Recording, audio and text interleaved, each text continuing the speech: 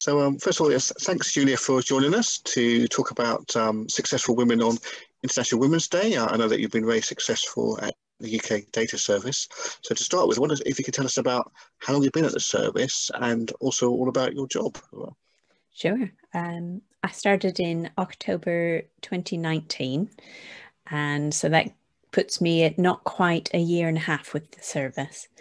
And what I do here is I lead the computational social science training team, which is a mix of some research, but mostly sort of ad hoc webinars and workshop presentation on topics of computational and empirical social science. Essentially, we're trying to get people trained in social science to put down their clipboards for a moment and think beyond traditional social science methods into things like maybe web scraping and machine learning, or sort of combining the surveys that they're used to using with things like real-time wearable data collection and things like that, just sort of somewhat bonkers things, maybe fill in some of the gaps that are not necessarily very attainable with traditional methods, but that are more attainable now with high-powered computing and sort of fully interconnected world of digital nonsense.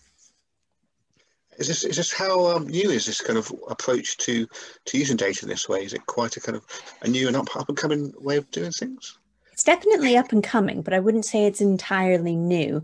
I'd say it's been a bit slow to get off the ground, but it's now gathering speed.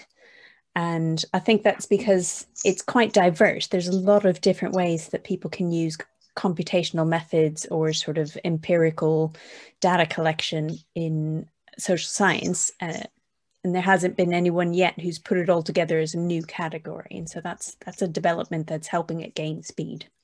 And is the idea to sort of bring different kind of data sets together so you could look at them across the board so that you can have the most impact on changing policy or improving people's lives? It's certainly one way, is that if you gather multiple different kinds of data, you get new perspectives on established problems. But there's also just new problems that we have never been able to address before, that we can only address if we have maybe computers to deal with millions of comments on a newspaper article or something like that, that wouldn't have been possible before we had sort of computational assistance. And then different kinds of methods and approaches allow you to either address old questions in new ways, or with maybe new support, new insights, or entirely new questions, and some combination of the two. So sometimes in addressing an old question, we discover a new question or a new avenue, or maybe a new perspective. All that work sounds very interesting. And as we said before, you've been very successful in your career so far. But have there been times along the way when you've had to face challenges because you're a woman? And if so, how did you overcome them? That's a little bit tricky. I think all of the challenges that I faced are kind of the slippery cultural challenges that are hard to document and hard to discuss. So things like discussing over lunch, maybe with colleagues one day, someone had talked about quotas, gender quotas for new hiring projects. And he commented that he couldn't understand how women who got hired wouldn't second guess their ability to do the job on the basis that they would think, well, I was only hired because of this quota. And I said, but if there's no quotas, how does a man who gets the job not think, have I only got this job because I'm a man? And he'd never even considered it. It had just never crossed his mind. And it's just that kind of little cultural issue that people, it was nice that we could have that discussion and feel free to talk about potentially tricky things. But it shows that in a lot of cultures, people have never really critically applied some of the experiences that women talk about. Do you think there still is a kind of unconscious bias, or in that example, there probably was unconscious bias? And is that have things moved on since that point, I guess? I think certainly some offices, and it's down to good leadership, that individual offices can encourage people to reflect, to be curious about the lived experiences of others, and to look into, actually, is anyone feeling marginalized here? How can I address that? And others are really focused on, you know, productivity and achieving goals and doing things, and therefore they don't, some leaders don't make an effort to ensure that people reflect on potential challenges in the workplace. And when you come across that comment there, which gets a bit out of the blue, because I know that International Women's Day is all about choose to challenge. So do you think it's important in those situations to choose to challenge and not just accept it? Okay. Yeah, it's difficult, and you have to really pick your battles. In that case, I did feel that I could challenge him, and I could say, well, you know, don't men feel the same kind of like imposter syndrome, kind of self-doubt? But not everyone would feel comfortable challenging people, and certainly you might feel comfortable challenging your close friends, but maybe not your boss, or you know, there's all kinds of times that are appropriate for a challenge and times that are not. And I think it's important for people like me that are perhaps a bit loud and shouty to challenge more often, because the people who are a bit quiet and you know, retiring won't challenge. And don't know, so far challenging has not come to any harm for me that I know of. So it's good as well to demonstrate that sometimes challenging, at least sometimes, doesn't have any negative consequences and potentially has positives. So is it important that younger women coming into male-dominated environments, or in any environment really, do feel confident that they can speak their mind? Is there anything you'd say to younger people to encourage them to find a way of establishing equality in their workplace? That's quite difficult. In an ideal world, I think, yes, everyone should feel confident to speak their mind, but that's the kind of thing that you get through experience. And so far, a lot of people are still experiencing situations where speaking their mind has negative outcomes for them. So I think rather than encouraging women to gain confidence and speak their mind, I think it would be helpful to enforce policies where everyone is allowed to speak their mind.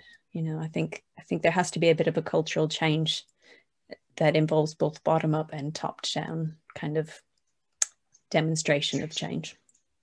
So there's sort of work to be done on that kind of approach and cultural change in organisations generally. In society as a whole, yes. Yeah. I think I've had the good luck to work in a few different spaces where there was much less problems than I could see other people having. For example, where I did my PhD was at a university that I think was, some departments were 90% male and 10% female. And one of my friends who worked in that department, she really struggled with people being dismissive of her and critical of you know, things that she did in ways that they weren't critical of male colleagues. And she didn't feel like she had a lot of support in that context, whereas I was in a department that was about 60-40, still favoring men. It was an engineering university. But I felt like I could say what I wanted to say, and I felt like there weren't negative consequences for having a differing opinion. So it's fits and starts. Some areas are moving faster than others. I guess you won't have all the answers, but do you have any ideas on how they could, how things could change, what policies could be put in place to make things more equal? I think, as a data scientist, I'd like to see some more data, some more research, empirical research specifically, and possibly computational research done on the effectiveness of different interventions. Because I think a lot of people are keen to point out the issues, and they're keen to write up reports about where things are now, and they're less keen to go out on a limb and try new things, even though it's only by trying new things and seeing what happens that we can really learn effectively what works and what doesn't. But there's a real unwillingness to try things that might go wrong and might have negative consequences. Rightly so, no one wants negative consequences, but you learn by failing rather than achieving perfection the first time. That's really interesting. So in a way, there's sort of more work to be done on looking at the data, or what works and what doesn't work, and then coming up to new conclusions. Yeah, well, I think quite rightly, people are unhappy to think that they're being made into a human experiment. Nobody wants to be the guinea pigs in a big social experiment. But if we never do any experiments, then we don't really gain good data of a variety of potential interventions in different cases.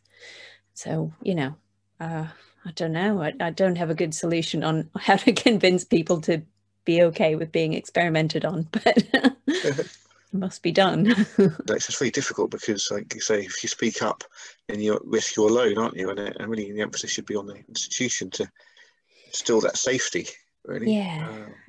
But exactly how to instill that safety is not clear. And so, yeah, we've got to just try a few things and see how people feel. And, it's difficult and it's uncomfortable, certainly for institutions to admit that they haven't been doing the best that they could have been, and that things that they had perhaps dismissed as possibilities are in fact quite effective solutions. But yeah, try and see. Throw it at the wall, see if it sticks. Yeah. So it's good that we're aware of these things and we're thinking about it, and there's been improvements, but just having this conversation makes you realise that there's no definite solution out there yet, even though we all talk about it. Yeah. I mean, we definitely don't know how to fix these problems, and that's not surprising because they're complex problems full of years of cultural evolution and people who are at best erratic and sometimes downright like unintelligible. We don't know what people are saying, even, much less why they do the things they do. And it can be quite difficult to try and imagine how solutions will go. Every economic interventions, for example, often have unintended consequences, and we have to expect that some of that will happen with gender policy change and things like that as well. Yeah. But yeah, if you never do anything, you'll never get any consequences. Absolutely. We'd like to thank Julia today for her time in talking about her experiences as a woman in the world of data, especially for International Women's Day. And we'll be back again soon with some more podcasts from experts.